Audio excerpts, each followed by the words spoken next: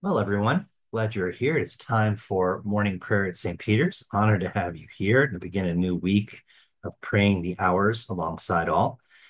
We are in the midst, excuse me, we are in the midst of the season after Pentecost. We just crested the wave and we're on the downhill slope to by the grace of God, towards the end of the feast after Pentecost, the season after Pentecost, and then to a new liturgical year with Advent beginning in December. But for now, we are at proper 21, and that gives us about 8 weeks or so, 7 weeks or so left. On top of that, we are in the 19th week after Pentecost, if you're counting on the calendar. We are also marking the feast of Michael and All Angels, which is technically September 29th. So this gives me a great teaching moment in liturgical calendars. You see, every Sunday is a little Easter.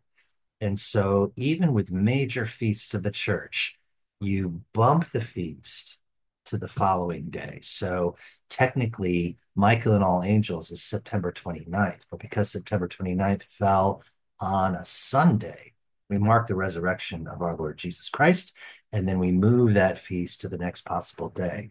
So sometimes you wind up with feasts being stacked up on feasts. So for instance, hidden underneath the line today is nobody. I thought there was. It's actually transitioned from September 29th on my magic calendar.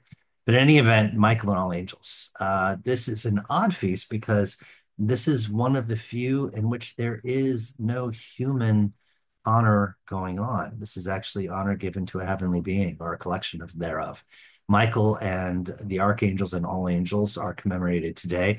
An angel is technically a sending of God, one who bears messages. So these celestial beings were tasked with both offering adoration and praise to God around the heavenly throne, and then to carry messages back and forth from the heavens to the earth, from the heavenly courts to the earthly. And we have several images of that from the Hebrew scriptures as well as from the New Testament. Most profound, of course, are Jacob's dream, where he sees a great ladder going from earth to heaven and back again. And upon that are the angels of God carrying God's messages.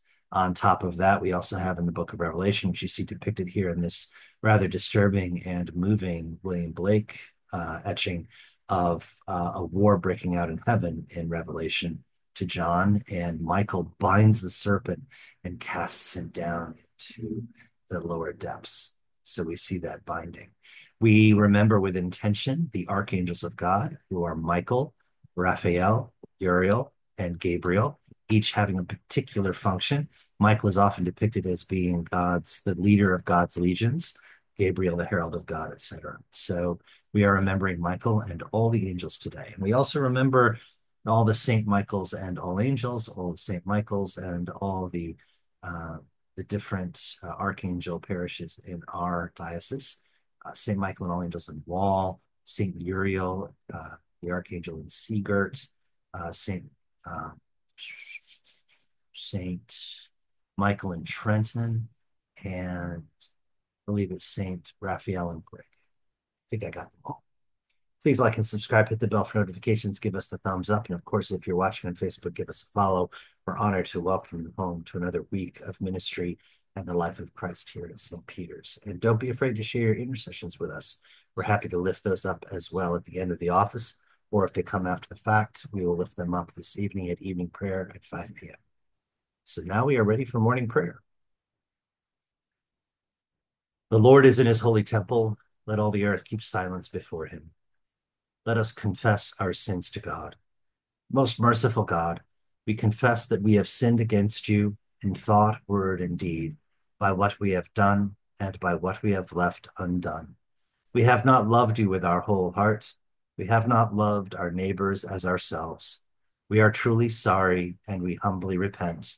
For the sake of your Son, Jesus Christ, have mercy on us and forgive us, that we may delight in your will and walk in your ways, to the glory of your name. Amen. Almighty God, have mercy on us, forgive us all our sins through the grace of Jesus Christ, strengthen us in all goodness, and by the power of the Holy Spirit, keep us in eternal life. Amen. O God, let our mouth proclaim your praise and your glory all the day long. Praise to the holy and undivided Trinity, one God, as it was in the beginning, is now, and will be forever. Amen. Alleluia. We join together in the antiphon and invitatory. The earth is the Lord's, for he made it. Come, let us adore him. Come, let us sing to the Lord. Let us shout for joy to the rock of our salvation. Let us come before God's presence with thanksgiving and raise to the Lord a shout with psalms. For you are a great God. You are great above all gods. In your hand are the caverns of the earth, and the heights of the hills are yours also. The sea is yours, for you made it, and your hands have molded the dry land. Come, let us bow down and bend the knee and kneel before the Lord our Maker.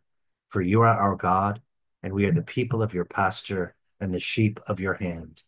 Oh, that today we would hearken to your voice. The earth is the Lord's, for he made it. Come, let us adore him. First half of Psalm 89. Please join me responding by full verse. I will sing of your steadfast love, O Lord, forever. With my mouth, I will proclaim your faithfulness to all generations. I declare that your steadfast love is established forever. Your faithfulness is as firm as the heavens. You said, I have made a covenant with my chosen one. I have sworn to my servant David.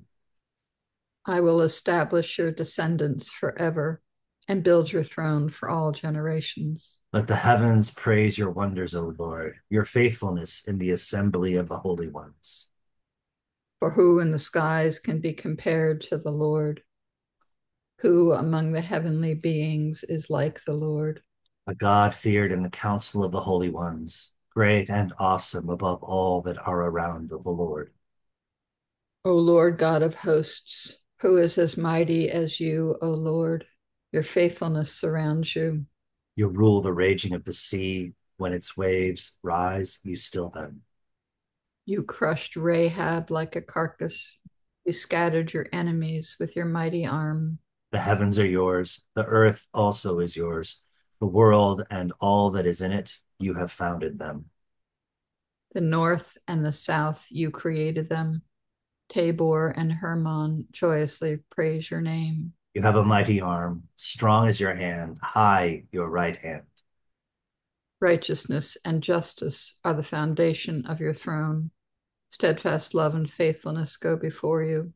Happy are the people who know the festal shout, who walk, O Lord, in the light of your countenance. They exult in your name all day long and extol your righteousness. For you are the glory of their strength. By your favor, our horn is exalted. For our shield belongs to the Lord, our King to the Holy One of Israel. Glory to the Father, and to the Son, and to the Holy Spirit, as it was in the beginning, is now, and will be forever. Amen. A reading from the book of the prophet Hosea. Therefore, I will now allure her and bring her into the wilderness and speak tenderly to her.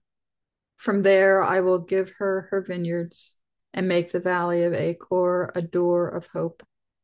There she shall respond as in the days of her youth, as at the time when she came out of the land of Egypt.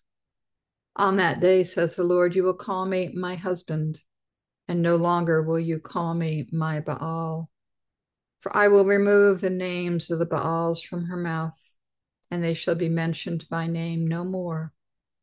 I will make for you a covenant on that day with the wild animals, the birds of the air, and the creeping things of the ground. And I will abolish the bow, the sword, and war from the land. And I will make you lie down in safety. And I will take you for my wife forever. I will take you for my wife in righteousness and in justice, in steadfast love and in mercy. I will take you for my wife in faithfulness, and you shall know the Lord. On that day I will answer, says the Lord. I will answer the heavens, and they shall answer the earth, and the earth shall answer the grain, the wine, and the oil, and they shall answer Jezreel. And I will sow him for myself in the land. I will have pity on Lo Ruhamah, and I will say to Lo Ami, you are my people, and he shall say, you are my God. Hear what the Spirit is saying to God's people. Thanks be to God. Our first canticle, the Song of Hannah, together. My heart exults in you, O God. My triumph song is lifted in you. My mouth derides my enemies, for I rejoice in your salvation. There is none holy like you, nor any rock to be compared to you, our God. Do not heap up prideful words or speak in arrogance. Only God is knowing and weighs all actions. The bows of the mighty are broken. The weak are clothed in strength. Those once full now labor for bread. Those who hungered now are well fed. The childless woman has borne sevenfold, while the mother of many is forlorn.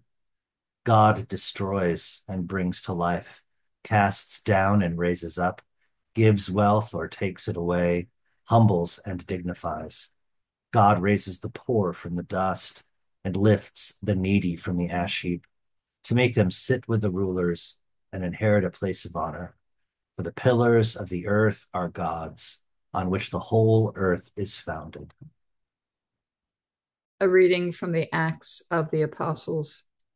From Miletus, he sent a message to Ephesus, asking the elders of the church to meet him. When they came to him, he said, you yourselves know how I lived among you the entire time, from the first day that I set foot in Asia, serving the Lord with all humility and with tears, enduring the trials that came to me through the plots of the Jews. I did not shrink from doing anything helpful, proclaiming the message to you and teaching you publicly and from house to house, as I testified to both Jews and Greeks about repentance towards God and faith toward our Lord Jesus. And now, as a captive to the Spirit, I am on my way to Jerusalem, not knowing what will happen to me there, except that the Holy Spirit testifies to me in every city that imprisonment and persecutions are waiting for me. But I do not count my life of any value to myself, if only I may finish my course and the ministry that I received from the Lord Jesus to testify to the good news of God's grace. And now I know that none of you, among whom I have gone about proclaiming the kingdom, will ever see my face again. Therefore, I declare to you this day that I am not responsible for the blood of any of you, for I did not shrink from declaring to you the whole purpose of God. Keep watch over yourselves and over all the flock, of which the Holy Spirit has made you overseers, to shepherd the church of God that he obtained with the blood of her own Son. I know that after I have gone, savage wolves will come in among you, not sparing the flock. So even from your own group will come some even from your own group will come distorting the truth in order to entice the disciples to follow them. Therefore, be alert, remembering that for 3 years I did not cease, night or day, to warn everyone with tears. And now I commend you to God and to the message of God's grace, a message that is able to build you up and to give you the inheritance among all who are sanctified. I coveted no one's silver or gold or clothing. You know for yourselves that I worked with my own hands to support myself and my companions. In all this, I have given you an example that by such work we must support the weak, remembering the words of the Lord Jesus. For he himself said, it is more blessed to give than receive. When he had finished speaking, he knelt down with them all and prayed. There was much weeping among them all. They embraced Paul and kissed him, grieving especially because of what he had said, that they would not see him again. Then they brought him to the ship. The word of the Lord. Thanks be to God. Our second canticle is a song of Christ's goodness. Together, Jesus, as a mother, you gather your people to you. You are gentle with us as a mother with her children. Often you weep over our sins and our pride. Tenderly, you draw us from hatred and judgment. You comfort us in sorrow and bind up our wounds. In sickness, you nurse us, and with pure milk, you feed us. Jesus, by your dying, we are born to new life. By your anguish and labor, we come forth in joy. Despair turns to hope through your sweet goodness. Through your gentleness, we find comfort in fear. Your warmth gives life to the dead. Your touch makes sinners righteous. Lord Jesus, in your mercy, heal us. In your love and tenderness, remake us.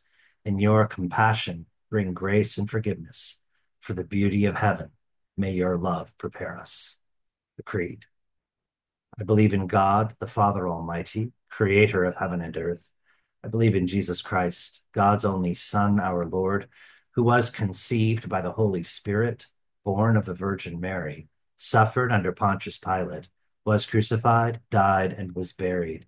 He descended to the dead.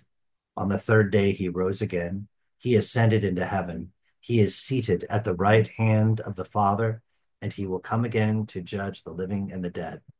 I believe in the Holy Spirit, the Holy Catholic Church, the communion of saints, the forgiveness of sins, the resurrection of the body, and the life everlasting.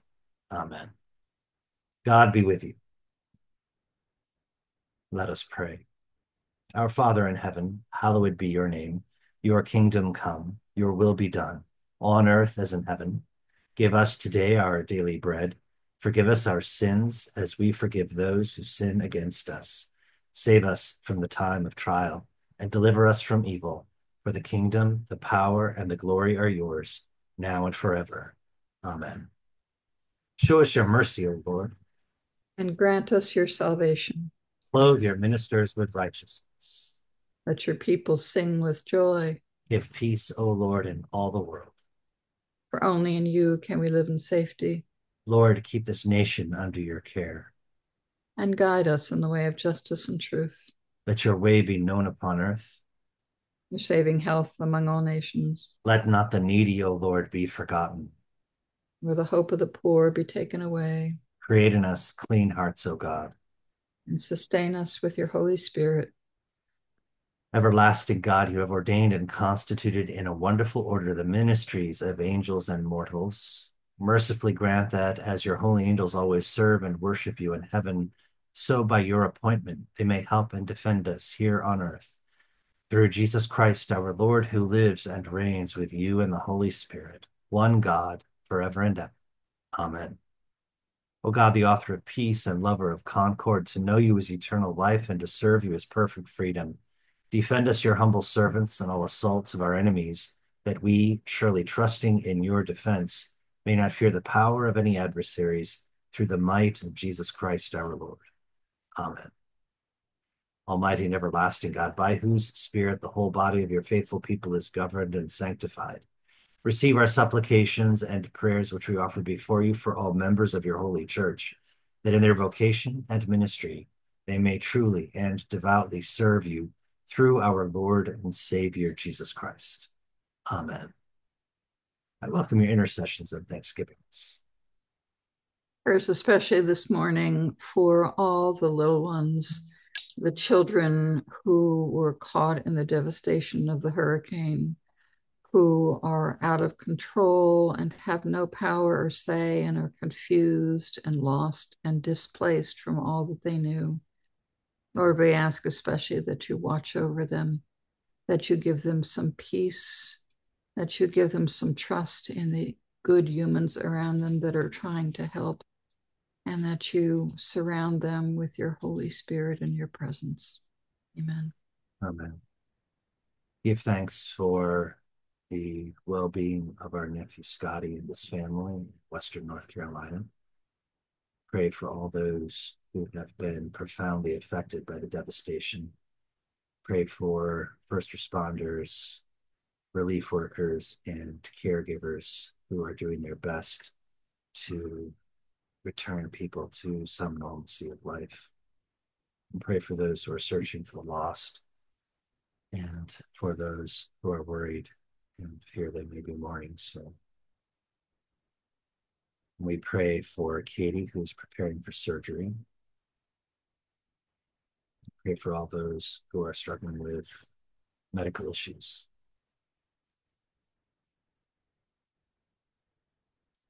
In the Anglican Cycle of Prayer, we pray for the Diocese of Rio de Janeiro, Igreja Episcopal Anglicana do Brasil, and the Diocesan Cycle of Prayer, we pray for the Reverend Neil Turton and for those who suffer for the sake of conscience. O God, our Father, whose Son forgave his enemies while he was suffering shame and death, strengthen those who suffer for the sake of conscience. When they are accused, save them from speaking in hate. When they are rejected, save them from bitterness. When they are imprisoned, save them from despair. And to us, your servants, give grace to respect their witness and to discern the truth, that our society may be cleansed and strengthened. This we ask for the sake of Jesus Christ, our merciful and righteous judge. Amen. Join together for the general thanksgiving. Almighty God, Father of all mercies, we, your unworthy servants, give you humble thanks for all your goodness and loving kindness to us and to all whom you have made. We bless you for our creation, preservation, and all the blessings of this life, but above all for your immeasurable love in the redemption of the world by our Lord Jesus Christ, for the means of grace and for the hope of glory. And we pray, give us such an awareness of your mercies that with truly thankful hearts we may show forth your praise, not only with our lips, but in our lives, by giving up ourselves to your service, and by walking before you in holiness and righteousness all our days. Through Jesus Christ our Lord, to whom with you and the Holy Spirit be honor and glory throughout all ages. Amen. Almighty God, you have given us grace at this time with one accord to make our common supplication to you. And you have promised through your well-beloved Son that when two or three are gathered together in his name, you will be in the midst of them. Fulfill now, O Lord, our desires and petitions as may be best for us, granting us in this world knowledge of your truth, and in the age to come, life everlasting. Amen. Let us bless the Lord. Thanks be to God. The grace of our Lord Jesus Christ and the love of God and the fellowship of the Holy Spirit be with us all evermore. Amen. Well, everyone, thank you for joining us for morning prayer. Hello, Timmy and Teo. Wow, we are doubly blessed today. Please do like and subscribe, hit the bell for notifications, give us the thumbs up, let us know your prayer concerns, of course, and we will see you at 5 o'clock for evening prayer. Have a great Monday. Take care. We'll see you soon. God bless. Bye-bye.